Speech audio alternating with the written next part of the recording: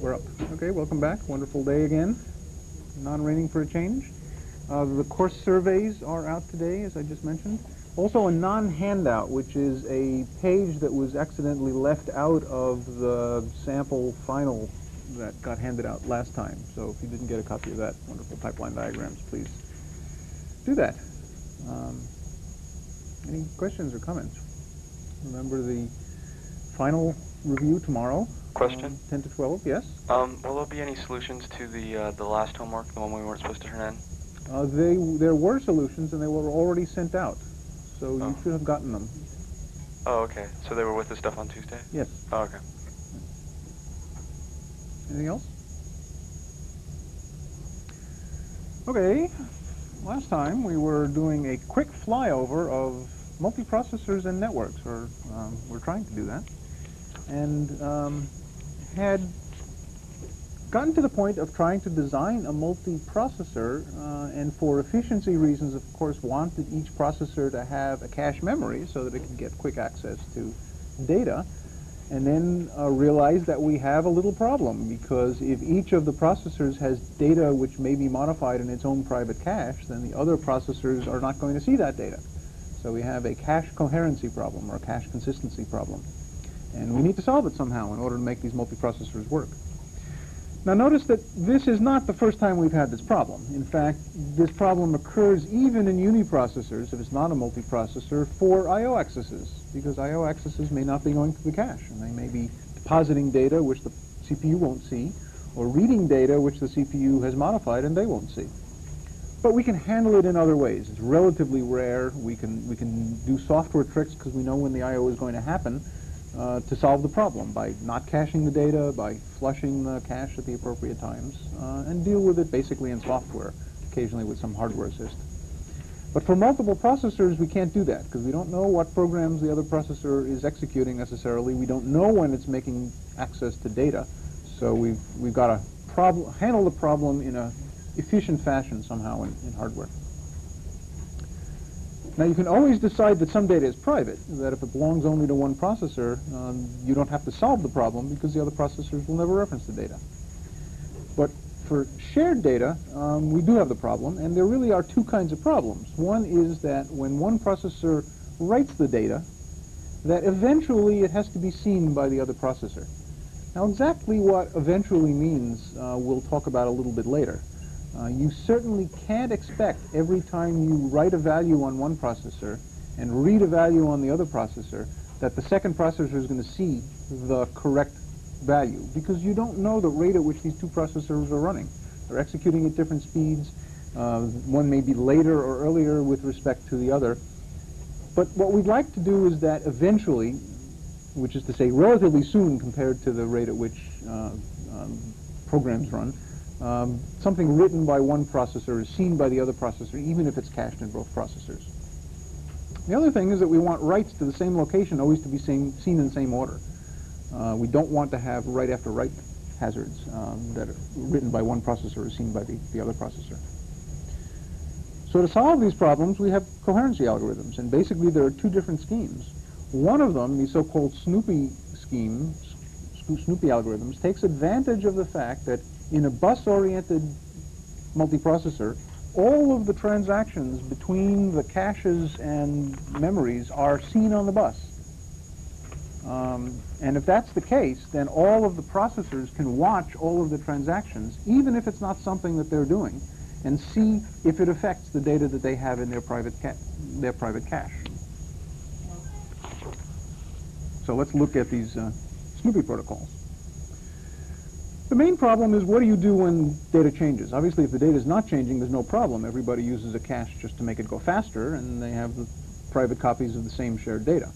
But as soon as one of the processors writes, then you've got to do one of two things.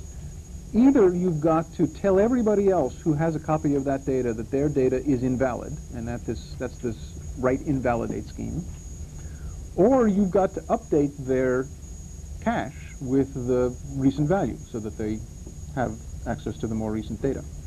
And both of these are usable. The write invalidate scheme tends to be somewhat more efficient when a given processor is going to be using a word for a while, because once you broadcast a single write and validate, then you can continue to write to that word, if you've got the right kind of cache coherency, without having to broadcast any additional information to other processors. If you do a write update, then every time you update that word, if it's a loop counter or something, every time you write it, you're going to have to broadcast that updated value to all the other processors.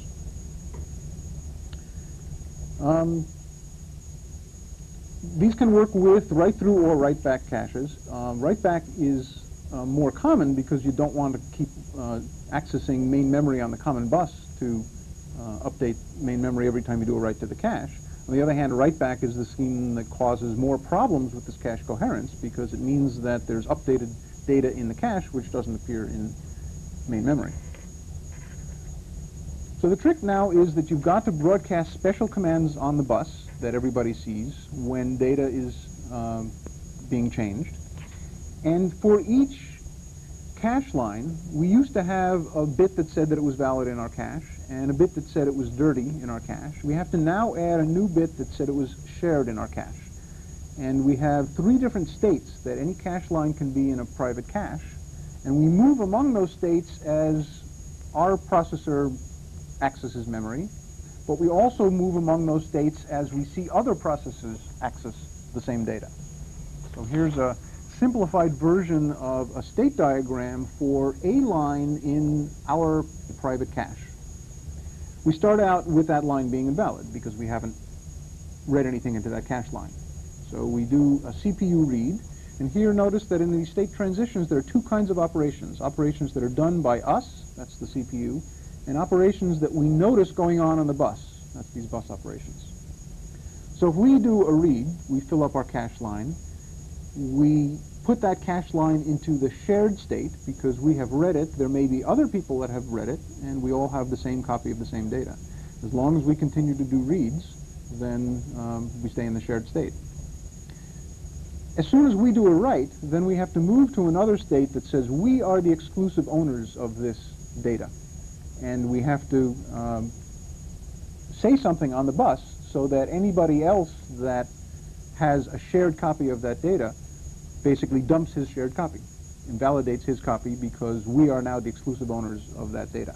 So when you're in this state, you should be the only one in this state for that particular cache data. When you're in this state, then multiple processors can be in this state for that same cache data at the same time.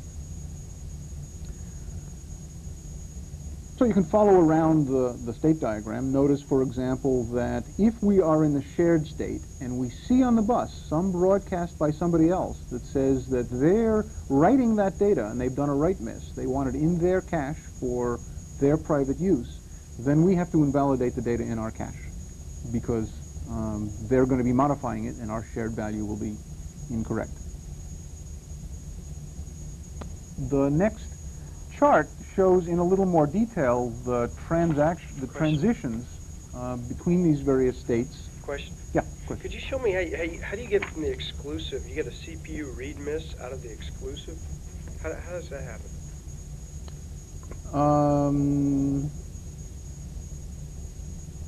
Let's see if I can remember what this was. We're in the exclusive state, so we own the data, and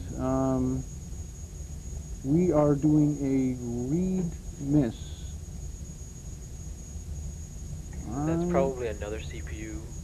Well, if it were another CPU, it would be a bus. I can understand this one, right? If another CPU is trying to read the data that we exclusively own, then we'll see on the bus a read miss transaction, and we have to write back the data, and then we can keep it in our cache in a shared sense, but we can't be exclusive owners to it.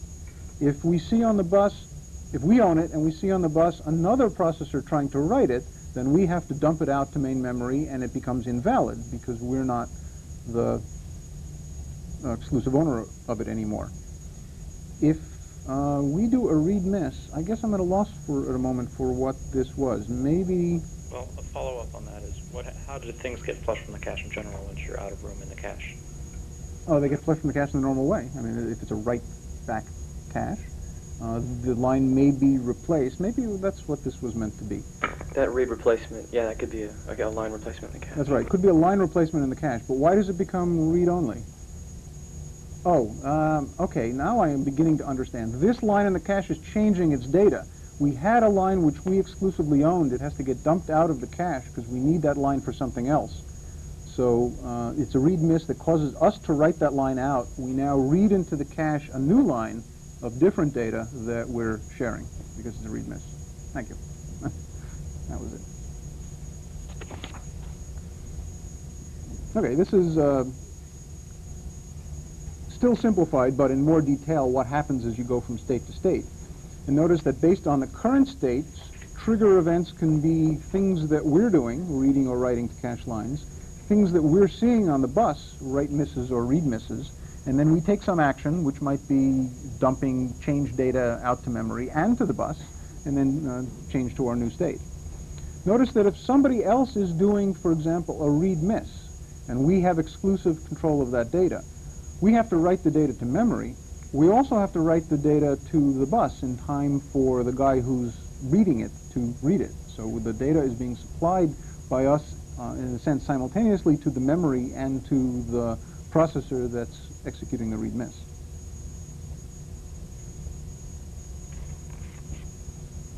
Again, I'm not expecting you to understand all of the gory details of these algorithms, but just to get a flavor of what kinds of things are needed to be done and that you can convince yourself that they might work.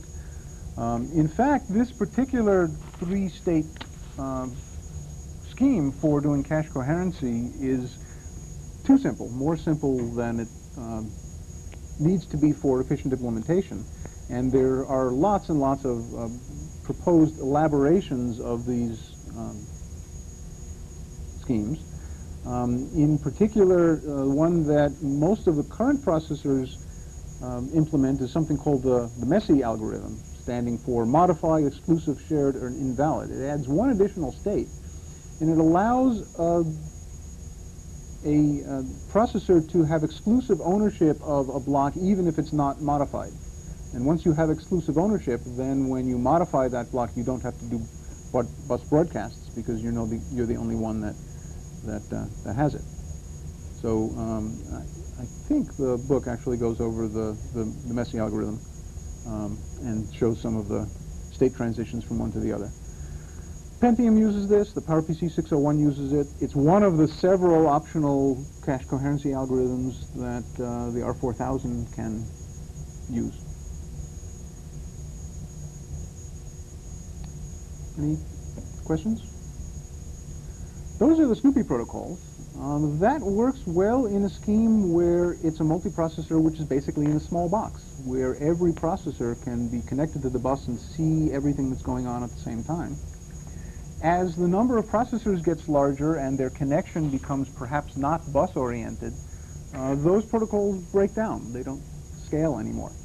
So the alternative to doing that are these directory-based schemes, where instead of broadcasting or snooping on every transaction that goes on the bus, you keep a directory which is with the memory that has state information about each memory line. And for one thing, you need to know whether it's uncached, which means nobody has it in their private cache. It might be shared by a whole collection of processors, or it might be exclusively owned by a single processor. And you need to send around messages between or among processors and memory to keep this information up to date as processors go through memory references. Now, one of the problems is that this has generally higher overhead because the overhead may be proportional to the memory size, not to the cache size. For each memory line, you have to at least keep a bit that says this is uncached in any of the caches. There are proposals and implementations of the scheme that try to reduce the amount of overhead just to, in fact, a single bit, so that when it begins to be cached, then some of that state information about who has it cached is in the cache itself rather than in the memory system, or is in a separate data structure part of the memory system. But basically, you've got to keep some information about each memory, and you've got to keep information about all of the processors that have a copy of it in the case that it's being shared. so that if it moves from being shared to being exclusively owned, that you can notify all of those processors that their data is now invalid. So one way you might consider doing that is having a bit vector of processors with each line in the cache or each block in the cache to identify which processors currently own that data. That doesn't scale very well either, and if we get toward the end to talk about SCI, the Scalable Coherent Interface, which is a shared memory scheme using a kind of directory-based algorithm, it in fact uses a linked list that links all of the information through the cache in order to keep track of which processors are currently owning the memory. It again is a non-bus scheme, so it can't use the Snoopy-based protocols, which are the easiest ones, but the ones that don't scale. It seems like on the Snoopy protocol you're going to have a lot less network traffic, is that true? A lot less network traffic? Yeah, fewer In the messages. Snoopy protocol, everybody's got to watch all of the transactions between cache and memory. But there are fewer of them, right? Well, every time you do a cache miss, there's one of them. Right? So there's a lot of traffic going on the bus between memory and caches that all of the processors have to watch. If you now don't have a bus scheme, but have some kind of a network where you'd have to transmit that information throughout the network, you wind up with a lot more traffic going on if you try to duplicate the Snoopy protocol in a network scheme, which is why it doesn't work. Which is why you want to go to other schemes like directory-based schemes or the linked list schemes. In fact, the next chart shows the kinds of messages that get sent around from processor to cache and from cache to try to keep the data consistent. For example, if a processor does a read miss, then it basically has to send a message from the processor to the directory giving its processor number and the address of the data it wants, and then the directory or the cache can update the bit vector indicating that this processor is now a shared user of this data and send the data back.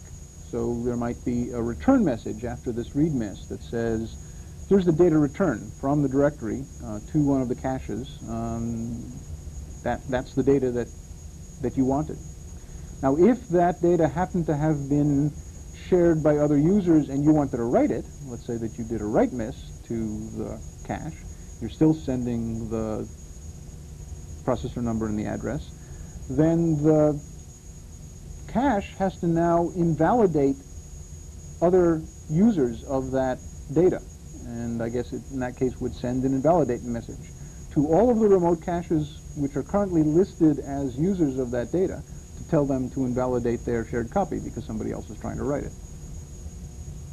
In the case where somebody else is an exclusive owner of it, then you might want to tell them to fetch and invalidate, which is please return the copy of data that you may have modified because you were the exclusive owner back to memory and remove it from your cache because somebody else now wants to become the exclusive owner of this data.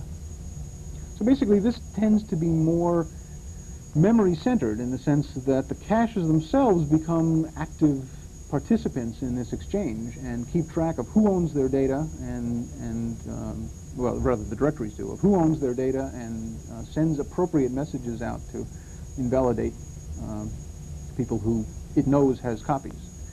Notice there is a place now where you record who owns the copies, unlike the Snoopy algorithm where everybody knows for itself whether it has a copy, but there's no global place that keeps that information. This is a more centralized kind of algorithm.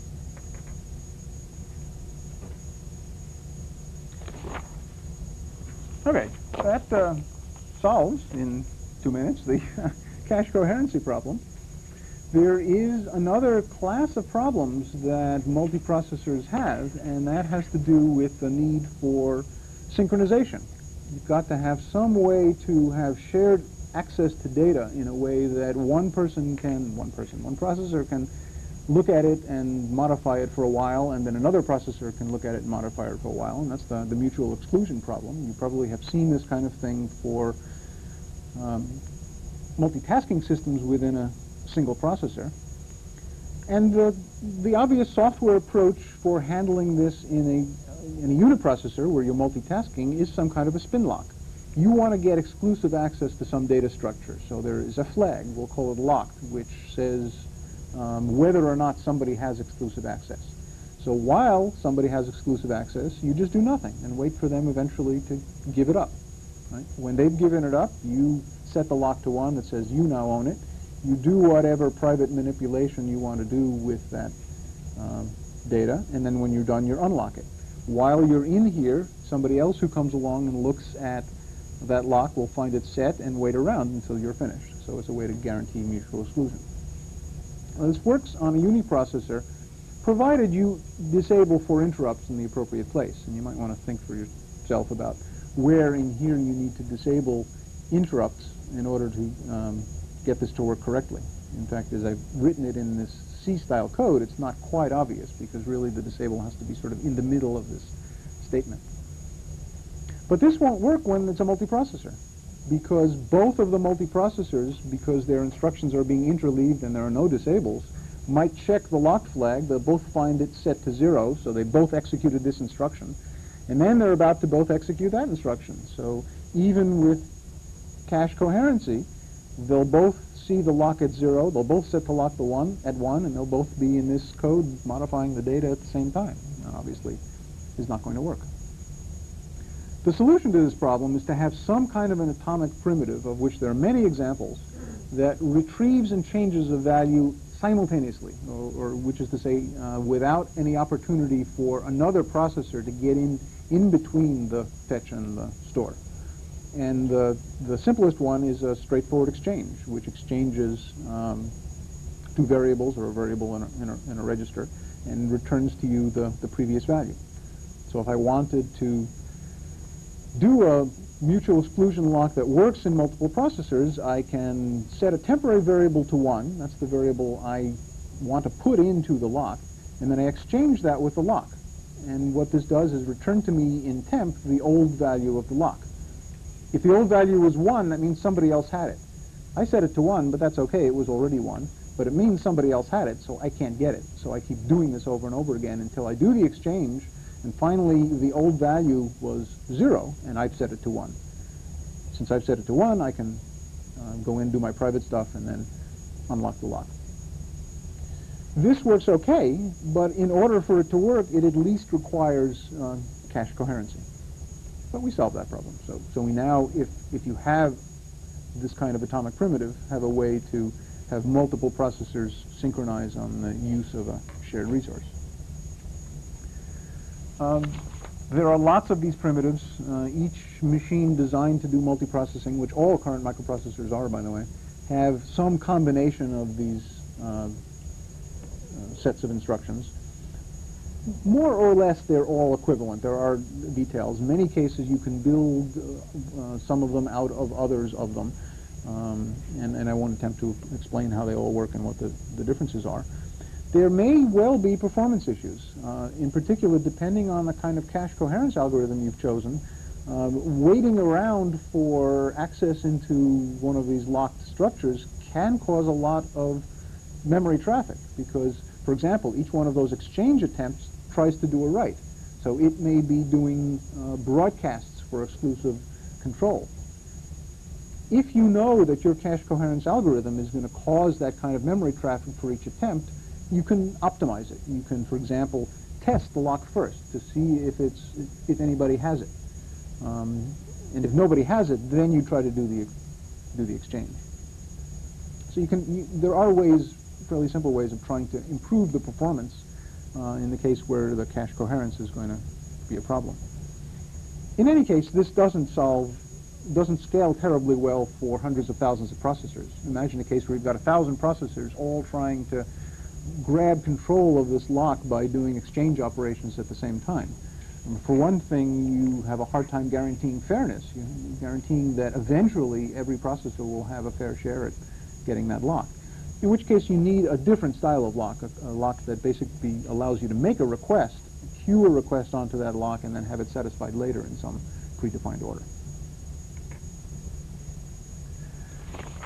Now, an interesting question that leads into another issue is whether, in fact, you can solve the synchronization problem without having those kind of hardware primitives. And it turns out that there is a software-only algorithm that does it. It's called the Decker algorithm. And it allows you to get by without hardware primitives, but it requires a specific kind of ordering of memory accesses among multiple processors. And I don't want to go through this in great detail, but let me point out a couple of features. One is that a lock now has 3 different components. Instead of just being a single word that says locked or not locked, it might have 3 variables, even in the case where there's just 2 primitives competing for it. One says that I'm trying to lock it, the other says that he's trying to lock it, and the third says whose turn it is to lock it. So basically what happens is that I try to lock it, I check to see if he's got it locked. If so, then I can't lock it. So if it's not my turn, then I unlock it, and I wait for it to become my turn, and then I lock it and do my stuff. You need to stare at this for a while to convince yourself that, in fact, in all possibilities of interactions between the 2 different processors, that this is safe. It may not guarantee fairness. You may be always locked out, but at least it guarantees safeness and consistency. But one of the things it requires, and I'll talk about what this means in a second, is strong ordering of memory accesses. It requires a model as if there were a single memory system, and all of the accesses to memory occurred in the order in which they were executed by processors. Now, this doesn't say anything about which processor is faster or slower, or which one gets to do something first. I mean, all it says is that if processor 1 is doing a sequence of reads and writes to the same or different instructions, and processor 2 is doing a sequence of reads or writes to the same or different instructions, it means that processor 2 will see this write before it sees this write. It means that processor 1 will guarantee that this write has been done before this read has been done, that they're done in the sequence in which they occur in the individual processors, and are completed in memory in that order. But it doesn't say how these things are aligned with one another. That we can't guarantee because they're independent processors. It also doesn't say how many of these operations can occur in between 2 operations of the other processor. All it says is that as things are sent to memory, they are executed in that order. That sounds trivial, but in fact it's not. If you consider this simple case of 2 processors executing data, which are independent of one another, this processor executes a store of some location, puts a new value in, this processor executes a store and puts new value in, and then each of those processors executes, loads the other guy's new value. Question is it ever possible for both processors to get old values? Think about it. There are only really 3 different cases. If this guy executes all the way through, he does his store followed by his load, and then he goes through, then certainly this guy is going to get this guy's new value. Right? Similarly, the other way around. If both of them do their stores at the same time, the memory sees both of them, those stores, then they'll both get the new value from the other guy. The only way, and in fact on a uniprocessor, if these are 2 different tasks and they're not disabled for interrupts and they're executing in whatever order the time sharing or the tasking system wants them to execute, it's not possible in any sequence in which these instructions are ordered for both processors to get the old value. But in a multiprocessor that doesn't obey this kind of strong ordering, then it is possible, because this store might be delayed until sometime over there. This store might be delayed until sometime over there, as seen by this processor, because we've got a cache coherency algorithm in progress. And it may be sending messages from main memory to caches, and those messages get there a little bit later. So in fact, both of these processors might do the store, both of these processors might do the load, and then both of the pieces of memory might get updated. If you do something like that, if you allow that to happen, then in fact even algorithms like the Decker algorithm won't work to guarantee synchronization.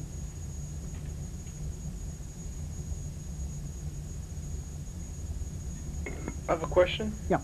Before you said on load, link, and exchange instructions, those things don't scale well to hundreds or thousands of processors. Right.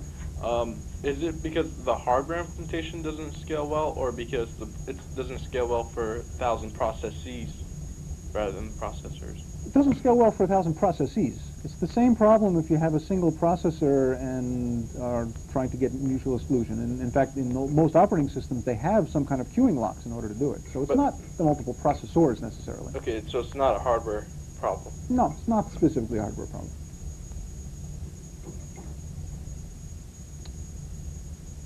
So if you design a multiprocessor and you obey this sequential consistency or strong ordering so that this can never happen, then you could run the Decker algorithm. Right? Memory operations are done in the order in which instructions are executed. The problem is that, as we've seen, with most reasonable cache consistency algorithms, you can't guarantee that. So in fact, you want to have a weaker definition of what it means for data to go to memory to allow more efficient implementation of cache coherency algorithms. That means you've got to avoid using things like the Decker algorithm for consistency. Decker's algorithm is one example of a program that fails if you don't have strong ordering. There are other examples, but as long as programs are synchronized using some kind of lock, and you've solved the problem of doing locks with using these special hardware exchange problems, then most other programs won't have Decker algorithm-like flaws. They won't fail. Because if they were to fail, if you don't have locks, then chances are they would fail for other reasons, because they're allowing the two different processes to access data without a kind of mutual exclusion guarding. So if programs are synchronized, then they generally don't require strong ordering. And we don't need strong ordering for mutual exclusion, the Decker algorithm, because we can get away with using hardware exchange operations. So it allows us to build a multiprocessor, in fact, that has less than strong ordering. And there are several different other ordering constraints that people have allowed that allows higher efficiency, basically, in exchange for more and more sloppiness in the way that memory operations are eventually executed. The first one is this total store ordering. Basically, total store ordering allows the kind of thing that I showed on the previous graph, that writes are delayed until later reads. Right? It's not the case that they occur in the order that they would if everything were going to one memory, where a write would occur and then a read would occur later. We're going to allow writes to be delayed with respect to loads that occur later. Right? It allows us, for example, to have write buffers, which is a great thing, as we know, for efficiency, but allows write buffers on one processor to be storing data that the other processors won't see yet. So most processors, current microprocessors that are allowed to be connected into multiprocessor configurations guarantee only this total store ordering. They don't guarantee the strong ordering. Now you can relax it even more than that. You can, for example, go to the next level, which is partial store ordering. It allows writes to be delayed, as in total store ordering. It also allows writes to be executed out of order. Right? That allows, for example, this cache coherency stuff to be going on in any order. If it's one of these distributed cache coherency algorithms, it allows the updates to occur in whatever order happens in the network, or whatever order it's chosen to be most efficient, without being concerned that it was the order in which the data was originally written in program order. Now, once you've done that, you've opened the barn door, so to speak, to allow all sorts of programs that you might expect to work correctly to fail. And if your processor supports partial store order, there are lots of places where you've got to be careful. One place is in releasing a mutual exclusion lock. Right? The way we had on the previous slide to release a mutual exclusion lock is simply to set the lock equal to 0 after you've done all of the updates to the private data structure that you've got the lock for. If you've got total store ordering or strong ordering, that works just fine, because all of those writes are finished by the time you set the lock to 0, and nobody else is going to access that stuff until the lock is set to 0. But if you have only partial store ordering, then some of the updates to this data structure might get delayed until after this lock gets set to 0, in which case somebody else could grab the lock, set it to 1, get exclusive access to that data structure, and not see the last change that you made to that data structure. This is one of many examples of programs that look right that fail if the partial store ordering is used. The way that processors tend to deal with that one example is what Spark does, and it allows you to insert a instruction at a particularly vulnerable point that temporarily resynchronizes in a certain way that allows you to guarantee the correctness of the execution. So they have a membar instruction, for example, that says, at this point I want to guarantee that all previous stores will complete before all subsequent stores are allowed to execute. And if you insert this memory barrier instruction between the end of access to a critical section and the store which releases access to that critical section, then you've made this correct. And in the Spark, I believe you get to choose on a page-by-page basis what store ordering you want to allow for that particular page. So if you've chosen a partial store ordering for this code, and you have a sequence like this, then you or the compiler have to put in the appropriate memory barriers to get the algorithm to work correctly. The next step down is sort of any order you like, relaxed store ordering. Basically, there aren't any ordering constraints on reads and writes to main memory, reads with respect to reads or writes with respect to writes. Now, obviously, the uniprocessor self-consistency rules still have to take effect. If I write a memory location from a register and a subsequent instruction on my processor reads that memory location, that's got to work right. My programs on a uniprocessor have to be consistent. But no other guarantees are made. And the Spark allows this, again, I think on a page-by-page basis, but then has, in fact, a complete set of memory barrier instructions that allow you to guarantee ordering of stores with respect to subsequent stores, stores with respect to subsequent loads, and the other combinations as well. In fact, this is a single instruction that allows you to set bits within it that indicate which instructions are to be synchronized or sequenced with respect to which other instructions. The advantage of doing this is that it allows more processor or multiprocessor efficiency and memory efficiency by delaying the access of load and store instructions. But you've got to be very careful about writing code that works in a multiprocessor environment. Any questions? That's everything about multiprocessors. Again, this is only a taste of the icing, so to speak. If you're interested in this stuff, there are other special purpose courses that talk about multiprocessors in great detail, or you can read papers on your own. The textbook goes into more detail than I have in some of these subjects. What I'd like to do now is teach you all there is to know about networks in half an hour. So now on to something completely different.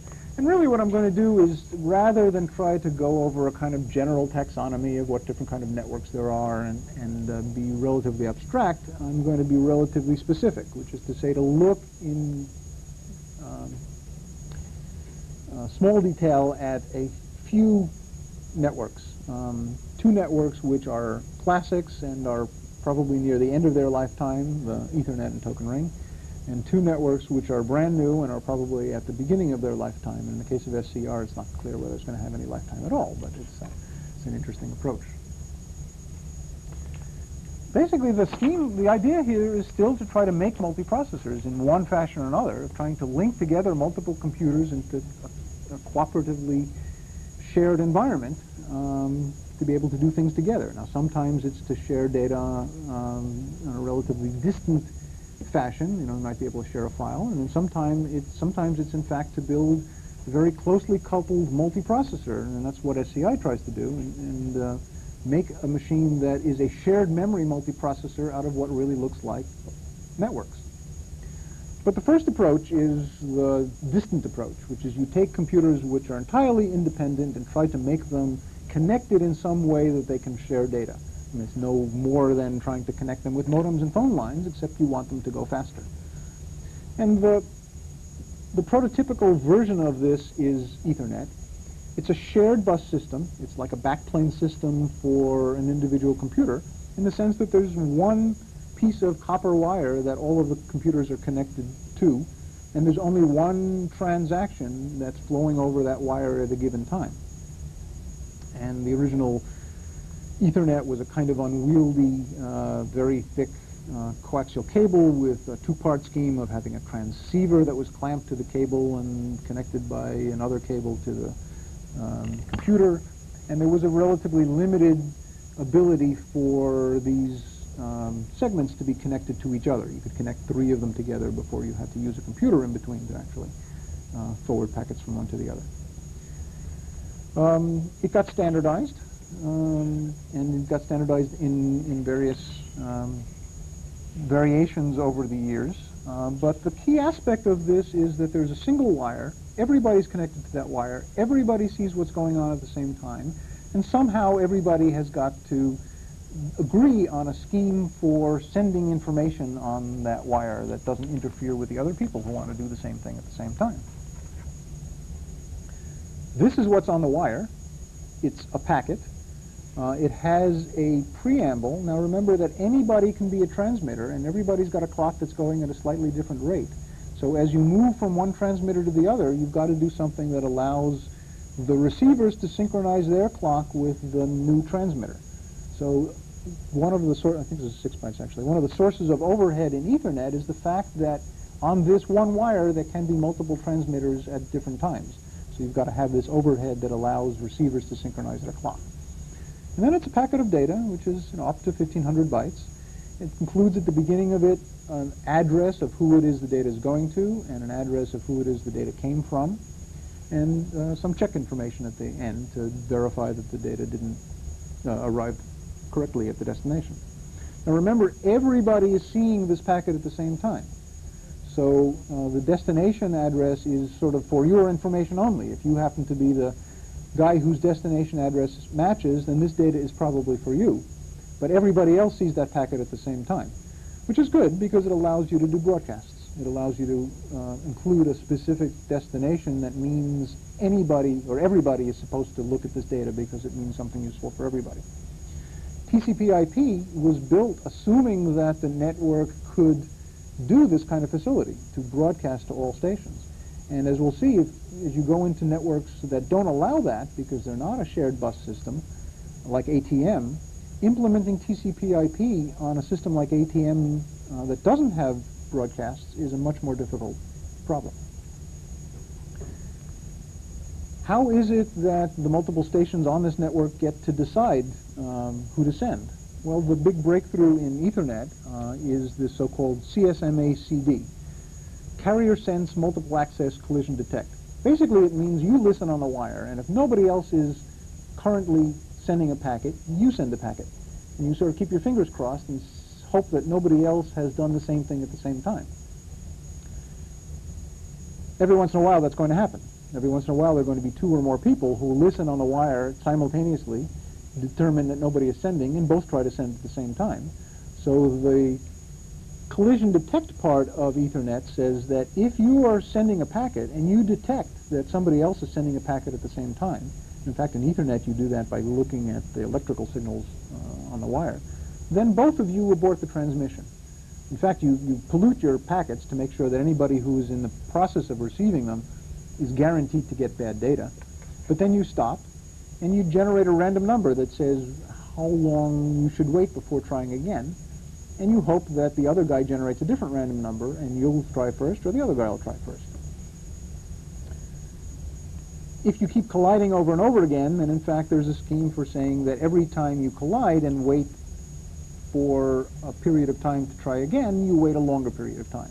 That's this binary exponential back-off. Every time you collide, you wait twice as much on the average than you did before to try again. And if there are multiple people trying to send, the effect of this is to spread them out in time. So eventually you'll find one guy who tries and nobody else is trying at the same time.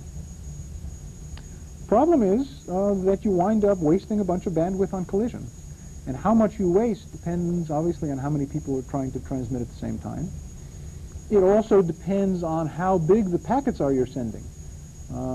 Collisions are detected relatively early, so that if you're sending very long packets, then the fraction of bandwidth that you wind up wasting because of collisions, which occur early in the packet, is smaller. So the delivered bandwidth of this network gets better, increases, as the average packet size of transmitted on the network increases. Problem is that most people who have done studies of packet sizes discover that most packets are short. In fact, the average packet size is something like 200 bytes, and the most frequent packet size might be something like 128 bytes. So on real networks, the collision overhead for an Ethernet kind of carrier sense multiple access can be relatively large. The other problem is that it turns out that the software overhead to send these packets often tends to dominate by far the time it actually takes to send the packet. You can spend 200 microseconds on each end of a sender and receiver of overhead trying to get through the software to process these packets for a packet that only sent 100 microseconds to send. So you've got a 6-to-1 time expansion here or inefficiency caused by the software overhead. Because this is a packet-based non-shared memory scheme, some of the networks like SCI try to get around this by essentially reducing the software overhead to the overhead of a single load or store instruction, rather than to the overhead of creating a TCP-style packet. Question. Yeah. I think the preamble is 8 byte long. I think the preamble is 8 byte long? Well, that's what I originally wrote. I thought I'd remembered it being 48 bits, but it's one or the other. There's also a delay in between packets. There's a required delay at the end of the CRC of about 10 microseconds before the next guy can start the next preamble. Now, there have been lots of variations of Ethernet, and the more variations there are, the less Ethernet-like they become. It turns out that having one piece of wire that gets strung around a building going from computer to computer, even if you change from that unwieldy thick wire to thin wire, is very unmanageable. And a more manageable scheme in terms of reliability and changes and so forth is to, in fact, wire all of the computers back to some hub. So many of the Ethernets that get installed these days are not a single wire scheme physically. They're, in fact, a centralized scheme where the wires from each computer go back to a hub, and in the hub there may be this single wire where all the collisions are occurring and so forth. And then somebody noticed that, well, if I've got all of these things going back into the hub, why is it that these computers can't talk to each other at the same time that these computers are talking to each other? Because the hub can be smart and realize that that's the intended traffic, and break this thing into two parts and have more total throughput going on by having multiple conversations at once. And in fact, a lot of these so-called switched Ethernets now do that. They have multiple collision domains. They allow groups, either dynamically or statically, to be associated with one another and not allow simultaneous transmissions between them, but allow simultaneous transmissions between other groups. Or in fact, a single computer can be a collision domain, in which case I would claim this is not an Ethernet at all. It's basically a hub which is a big switch that connects a source to its intended destination, and you can get n/2 simultaneous conversations in progress at the same time.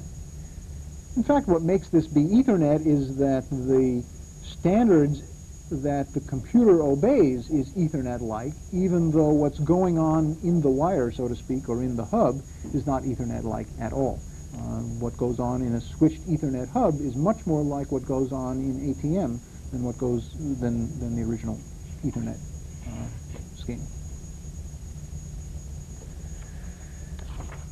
Now IBM in the mid-'80s, who remember doesn't like anything random associated with their computer, really didn't like this idea of a random amount of time that it takes to get access to an Ethernet network and a binary exponential backoff, and the idea that there are no guarantees that a specific computer will ever get access to the network. They wanted a scheme which was much more deterministic. So in the mid-'80s, they got standardized a token ring network, which is different in the sense that instead of having one wire that everybody fights for, there's a ring of wires that threads its way through each of the computers. Each one of these is a separate computer. And packets make their way in serial fashion from one computer to another and then back to the original computer in a logical ring. In fact, IBM had recognized that that kind of distributed wiring is a nightmare to install and maintain. So physically, it's wired like the hub-based Ethernets. There's a cable from every computer to a central unit. But in fact, in the prototypical token ring, that central unit is a passive box that has nothing but switches and relays in it that allows all of these computers to look as if they're on a common circular ring. The delay through each of these networks, through each of these computers, is very small. It's something like 3 bits. So in fact, the latency of a packet going from one station to another is quite small. It's much less than the size of a packet.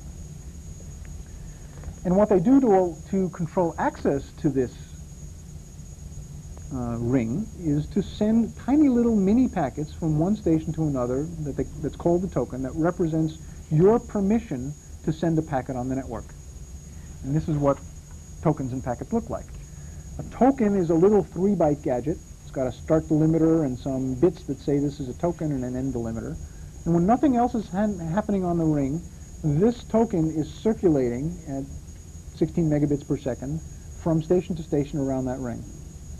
When any station wants to send, it reads in the start delimiter and the bits that say that this is a token, but outputs on the ring instead a packet that looks sort of like a Ethernet packet. It's got a destination and a source and a bunch of data and a CRC and some other control bits. But this packet then starts making its way around the network. People always draw pictures of the token ring as if a packet is on the ring going from station to station, but in fact that's a very misleading picture. Remember I said the delay through each station is only 3 bits. The size of the packet is much larger than the size of the ring. So in fact what's really happening is that one station is beginning to send out this packet on the ring, that the beginning part of the packet threads its way through all of the stations on the ring, comes back to the station that is generating the packet, and it has to start absorbing it at the same time that it's sending out the later bits of that same packet. So there's one frame being sent on the ring at a time, and that frame is much bigger than the ring and is being removed as it's being sent by the transmitter of that packet. Can a token ring work with the token tacked onto the front of the packet instead of the end? There is no packet tacked onto the token tacked onto the front of the packet. Instead of a token, you've sent a packet.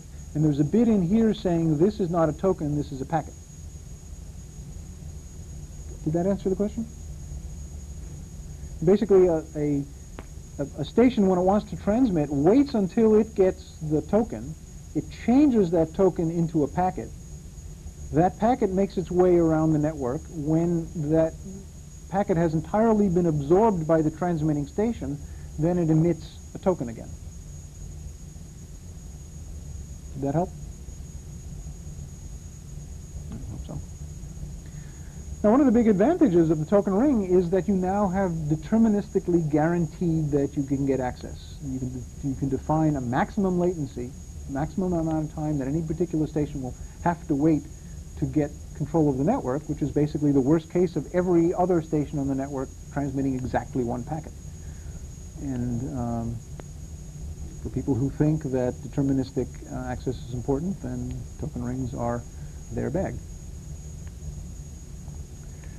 Now, both Token Ring and Ethernet share a common problem, which is that they don't scale to thousands of nodes, because anything that has a single shared interconnect just doesn't work that way. The phone company figured this out in the 1920s when they eventually gave up party lines.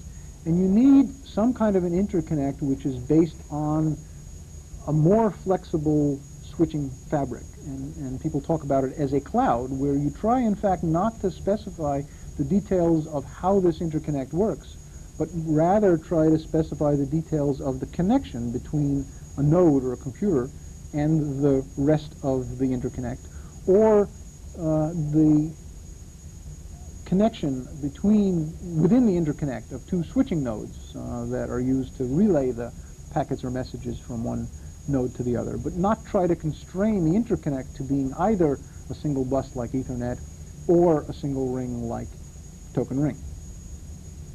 There are two different approaches that are very different for using this same kind of model for building big networks that scale to thousands or tens of thousands of nodes.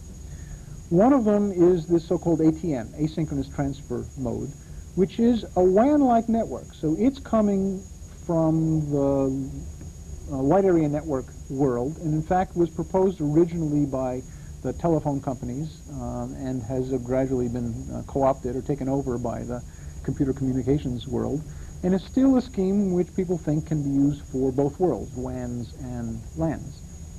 SCI is coming from the other side. It came from people who were designing multiprocessors, and in fact the people who designed the latest future bus spec are the people who designed SCI, and their idea was to expand outward from very tightly coupled multiprocessors to a scheme which can also be used for LANs. So they're coming from the bus world into LANs, and ATM is coming from the WAN world into LANs. And they both wind up with a LAN-like scheme that solves similar problems in very different ways. ATM is a traditional long-haul network in the sense that they expect in Ethernet style that what you're passing from station to station is a message. It's a packet, you're running TCP, or you're running some other kind of packetized protocol that exchanges information in big clumps. SCI is a shared memory model. When it's all done with, SCI looks like a bunch of computers connected together sharing one gigantic memory, even though these may be 60,000 computers separated by 3,000 miles. If you want to send a piece of information to another computer, you do a store instruction. There's no packetizing, there's no software overhead. You store into a memory address that represents his memory. Okay, so 5 minutes on each of ATM and SCI. This is fun.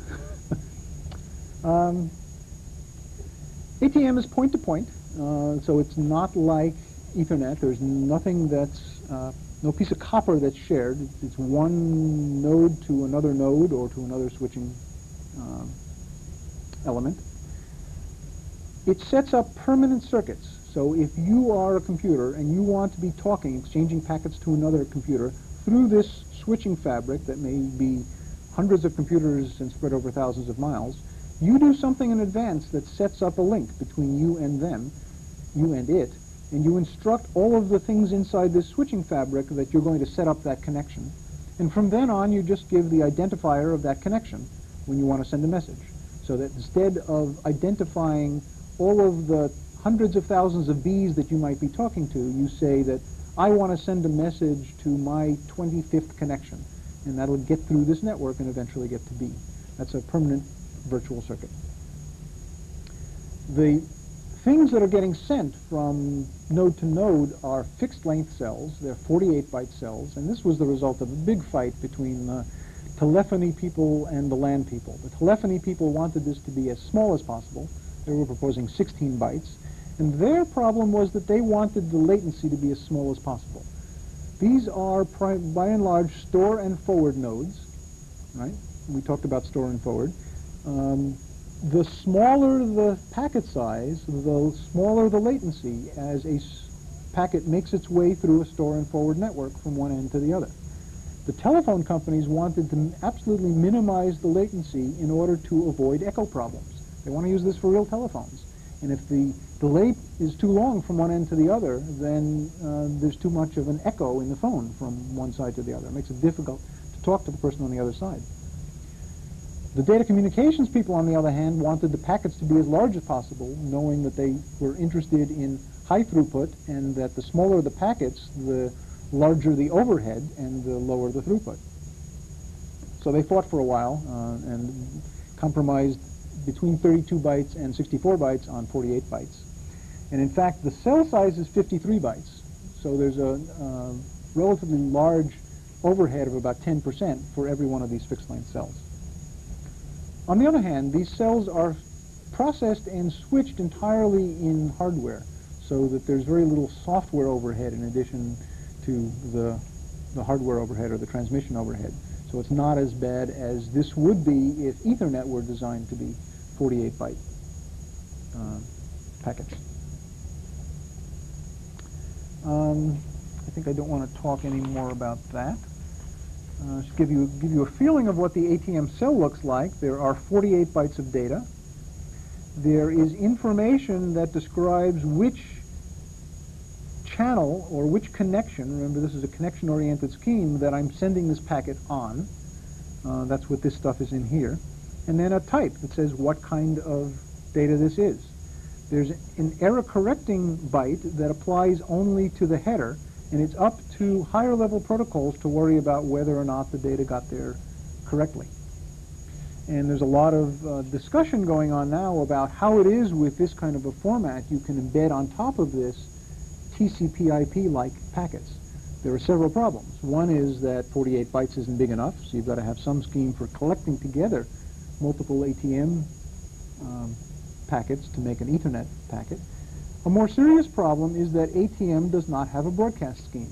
This is a network, after all, which may have 100,000 nodes connected to it. It's unreasonable for everyone who tries to establish a connection to expect to do so by broadcasting an IP packet in order to do that. So there has to be another way to solve the problems that TCP/IP solved by having access to broadcast. And that's a serious problem. People are proposing schemes to solve it. I think I will skip over the rest of ATM and talk briefly about SCI. Now, SCI is like ATM in the sense that it's point-to-point. The big difference is that this is a shared memory model, where in order to communicate with other processors, you do primitive instructions like load and store. And you can communicate with any of the processors in the network, which in this case is limited to 64,000.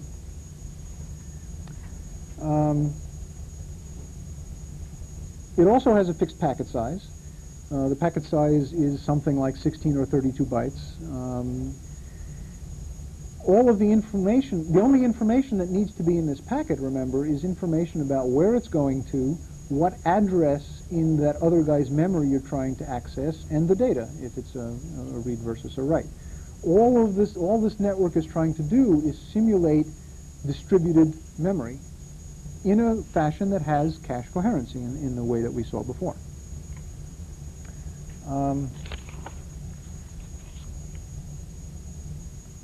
SCI actually is a hybrid between a ring-like scheme and a point-to-point-like scheme, which they've done in a very clever way that I wish I had time to talk about, but I don't. But the memory space that ATM provides to a single processor is really very simple. It's a 64-bit address. 16 of those bits say which node you're trying to talk to. 48 of those bits say within that node, which has a whole bunch of private memory of its own, this is the byte of memory that I want to get to.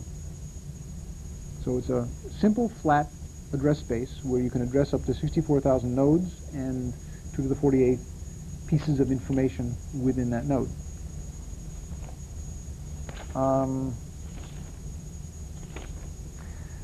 I guess the really interesting part of SCI is how it does cache coherency. I'm skipping forward a bunch of slides. Basically what it does is to try to maintain a linked list of all of the CPUs that own it.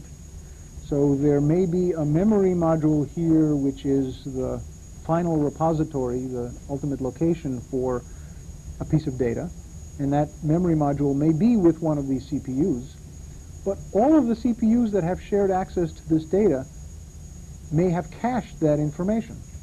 So you've got to somehow keep track of which CPUs have shared copies of that data. And it does that by having a linked list. Within the cache of any CPU, you've got to have a little data structure with every line that says, in fact, it's a doubly linked list that says who's the previous guy on my list that has a copy of this data, and who's the next guy on my list that has a copy of this data. And if in this case 4 processors are sharing that data, there's a linked list of 4 items. The head of that linked list is in memory, in fact. If somebody else, an additional CPU, wants to get access to that data, it does a load instruction, say, to this memory. That load instruction represents a little packet that gets sent over the network that says, I want access to this memory. The memory module might then send back a piece of information saying, okay, here's the data that you asked for, but you should now set up your linked list so that the next guy in your linked list is CPU A. So if CPU X now has read that data, it has a linked list that points to CPU A, and the memory module now has a linked list that points to processor X. So as load and store packets are sent around this network, this linked list representing ownership of the cache data continually gets updated. And then when somebody tries to modify a piece of data, that piece of data can be either written to all of the CPUs that currently own it, or they can be sent messages saying that that data is now invalid, they should remove it from their cache, and this linked list basically is disassembled. This is a very different way of building multiprocessors, has extremely low latency compared even to schemes like ATM. It's a very software-friendly kind of way of building systems because it's a shared memory scheme. You can take a problem which is solvable on a uniprocessor with multiple tasks and run it on a distributed system using SCI simply by distributing across multiple processors. And wherever tasks would have been reading or writing shared data, it will work in an SCI distributed multiprocessor. If you're interested in this stuff, there are other courses, as I mentioned. There are lots of current papers being published about SCI. There are seminars going on. In fact, next week, it may even be during the break, there's a workshop going on in Santa Clara University on SCI. And if anybody is interested in going to that, come to me, and I can probably arrange to get you some free access to that. It's been great fun. Thank you. Please fill out the survey forms. I can certainly use the feedback. I'll need a volunteer to get those back to the office next door because they don't trust professors to do that. So somebody please volunteer to get them back. Good luck. Bye.